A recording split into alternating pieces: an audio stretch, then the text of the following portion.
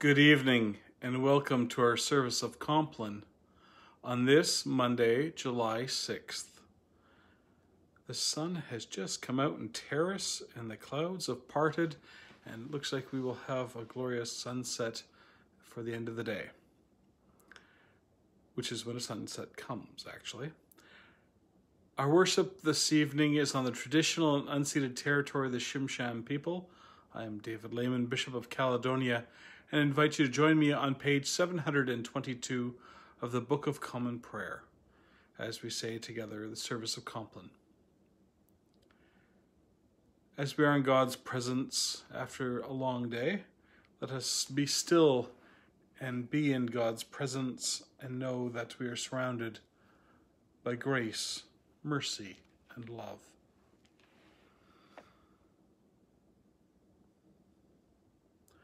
The Lord Almighty grant us a quiet night and a perfect end. Amen. O God, make speed to save us. O Lord, make haste to help us. Glory be to the Father, and to the Son, and to the Holy Ghost, as it was in the beginning, is now, and ever shall be, world without end. Amen. Praise ye the Lord. The Lord's name be praised. Our psalm for this evening is a portion of Psalm 31, found on page 364. Psalm 31, page 364. We shall say verses 1 through 6 together.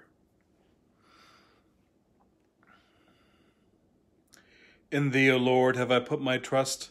Let me never be put to confusion. Deliver me in thy righteousness.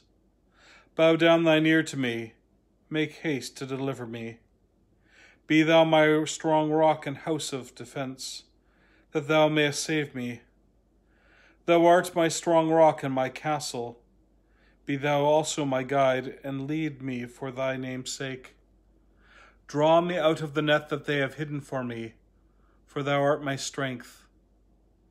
Into thy hands I commend my spirit, for thou hast redeemed me, O Lord, thou God of truth. Glory be to the Father, and to the Son, and to the Holy Ghost, as it was in the beginning, is now, and ever shall be, world without end. Amen. Our Gospel reading for this evening comes from the Gospel of Matthew, beginning in the 23rd chapter at the first verse. Then Jesus said to the crowds and to his disciples, "The scribes and the Pharisees sit on Moses' seat. Therefore, do whatever they teach you and follow it. But do not do as they do, for they do not practice what they teach. They tie up heavy burdens hard to bear and lay them on the shoulders of others, but they themselves are unwilling to lift a finger to move them. They do all their deeds to be seen by others, for they make their phalansteries broad and their fringes long. They long to have a place of honor at banquets and the best seats in the synagogues, and to be greeted with respect in the marketplaces, and to have people call them Rabbi. But you are not to be called Rabbi, for you have one teacher, and you are to be all students. And call no one your father on earth, for you have one Father, the one in heaven. Nor are you to be called instructors, for you have one instructor, the Messiah. The greatest among you will be your servant. All who exalt themselves will be humbled, and all who humble themselves will be exalted." The word of the Lord. Thanks be to God. We continue on page 723. Into thy hands, O Lord, I commend my spirit. Into thy hands, O Lord, I commend my spirit. For thou hast redeemed me, O Lord, thou God of truth. I commend my spirit. Glory be to the Father, and to the Son, and to the Holy Ghost. Into thy hands, O Lord, I commend my spirit. We say together the Te Luctus Ante Terminum. Before the ending of the day, Creator of the world, we pray, that with thy wonted favour thou, wouldst be our guard and keeper now. From all ill dreams defend our eyes, from nightly fears and fantasize. Tread underfoot our ghostly foe, that no pollution we may know. O Father, that we ask be done, through Jesus Christ, thine only Son, who with the Holy Ghost and thee doth live and reign eternally. Amen. Keep us as the apple of an eye. Hide us under the shadow of thy wings. Preserve us, O Lord, waking, and guard us sleeping, that awake we may watch with Christ, and asleep we may rest in peace. We say together the Nunc Dimittis. Lord, now lettest thou thy servant depart in peace, according to thy word. For mine eyes have seen thy salvation, which thou hast prepared before the face of all people, to be a light to lighten the nations, and to be the glory of thy people Israel. Glory be to the Father, and to the Son, and to the Holy Ghost, as it was in the beginning, is now, and ever shall be, world without end. Amen. Preserve us, O Lord, waking, and guard us sleeping, that awake we may watch with Christ, and asleep we may rest in peace. We say together the Apostles' Creed as we confess our faith. I believe in God, the Father Almighty, maker of heaven and earth, and in Jesus Christ, his only Son, our Lord, who was conceived by the Holy Ghost, born of the Virgin Mary, suffered under Pontius Pilate, was crucified, dead, and buried. He descended into hell. The third day he rose again from the dead. He ascended into heaven, and sitteth at the right hand of God the Father Almighty. From thence he shall come to judge the quick and the dead.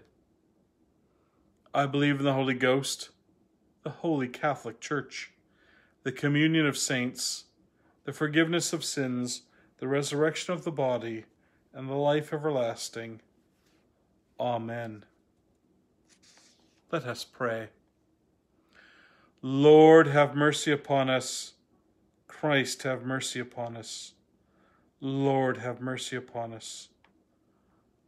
Our Father, who art in heaven, hallowed be thy name. Thy kingdom come, thy will be done on earth as it is in heaven. Give us this day our daily bread, and forgive us our trespasses, as we forgive them that trespass against us. And lead us not into temptation, but deliver us from evil. Amen. Blessed art thou, Lord God of our ancestors, to be praised and glorified above all forever. Let us bless the Father, the Son, and the Holy Ghost. Let us praise him and magnify him forever. Blessed art thou, Lord, in the firmament of heaven, to be praised and glorified above all forever. The Almighty and most merciful Lord, guard us and give us his blessing. Amen. On the top of page 726, let us confess our sins against God and our neighbor as we say together. We confess to God Almighty, the Father, the Son, and the Holy Ghost, that we have sinned in thought, word, and deed, through our own grievous fault. Wherefore we pray God to have mercy upon us. Almighty God, have mercy upon us. Forgive us all our sins and deliver us from all evil. Confirm and strengthen us in all goodness, and bring us to life everlasting. Through Jesus Christ our Lord. Amen. May the Almighty and merciful Lord grant unto you pardon and remission of all your sins, time for amendment of life, and the grace and comfort of the Holy Spirit. Amen. Wilt thou not turn again and quicken us, that thy people may rejoice in thee? O Lord, show thy mercy upon us, and grant us thy salvation. Vouchsafe, O Lord, to keep us this night without sin. O Lord, have mercy upon us. Have mercy upon us. O Lord, hear our prayer, and let our cry. The collect for this week. O God, the protector of all that trust in thee, without whom nothing is strong, nothing is holy. Increase and multiply upon us thy mercy, that thou, being our ruler and guide, we may so pass through things temporal, that we finally lose not the things eternal. Grant this, O Heavenly Father, for Jesus Christ our Lord's sake. Amen. Lighten our darkness, we beseech thee, O Lord, and by thy great mercy defend us from all perils and dangers of this night, for the love of thy only Son, our Saviour, Jesus Christ. Amen. Look down, O Lord, from thy heavenly throne. Illuminate the darkness of this night with thy celestial brightness, and from the children of light banish the deeds of darkness. Through Jesus Christ our Lord. Amen. Be present, O merciful God, and protect us through the silent hours of this night, so that we who are wearied by the changes and chance of this fleeting world may repose upon thy eternal changelessness. Through Jesus Christ our Lord. Amen. I invite you to lift up before God those prayers and concerns on your hearts and minds this night, either naming them aloud, allowing us to join in with you by sharing them in the comments box, or sharing them with God in your heart. This night, as we do every night, we pray for those suffering from the coronavirus pandemic, for those who are sick at home, in hospital, in the IC units, here in BC, around the world, for those other patients and people seeking medical care, needing treatments, procedures, and surgeries, and for the medical staff that care for all, that people may be led to wholeness and healing, and the staff may be kept safe. We pray for all who suffer from addictions and mental health issues, for counselors, social workers, for all those who minister to them and to the homeless and to the needy, that we may be inspired to continually support, encourage, and uphold everyone. We pray for the communities that are under evacuation alert, or those who have been evacuated, for the families whose houses have been flooded in BC, for those under threat around Canada, it seems almost daily, praying for the people of Peace River who are under a flood advisory for the second time this year, and for all who are battling and working to keep people safe. We pray for those who had to evacuate and where they're staying, that everyone may be kept safe and well physically distanced. As everything begins to open up a bit further as we go by, that people remember to keep physically distant, that there is still a dreaded disease out there that we can come in contact with and not know it. Thinking of the 5 people in PEI, and for those who are suffering and struggling there after over 2 months without a case. We can rejoice with Ontario having gone a day without a death, and for the families that have been spared the pain and loss. We pray for those who are in bereavement at this time, those who are not able to publicly mourn as they would, and for those who are not able to honor their dead as they are accustomed to. We pray for all who are grieving all the many losses that we are seeing at this time. Friends, family, loved ones, work, habits, rituals, all the various aspects of life that we're not able to engage in at this time. So we pray for them. We pray for all who are anxious in this time, for those who are living with fears of how they can go out and interact in a world with compromised immune systems when people seem to be taking things rather lightly. And so we pray for all these people and for those who you've added in the prayers this night. as we say this intercession. Be mindful, Lord, of thy people gathered before thee. Care for the infants, guide the young, support the aged, encourage the faint-hearted, collect the scattered, and bring the wandering to thy fold. Travel with the voyagers, defend the widows, shield the orphans, deliver the captives, heal the sick. Succor all who are in tribulation, necessity, anxiety, or distress. Remember for good all those that love us, and those that hate us, and those that have desired us, and worthy as we are, to pray for them.